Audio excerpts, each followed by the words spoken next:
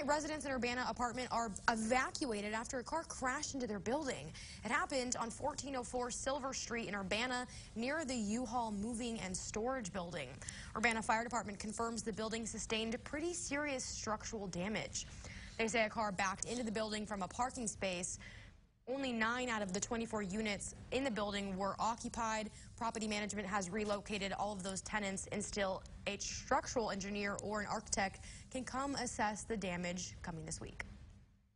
I was like, wow, like, how did he do that? I didn't understand how he backed up and not knowing that, you know, because you got this right here. Like, if you back up a car, it was like, let you know that, you know, to stop. He says he's just grateful that nobody was injured. All right.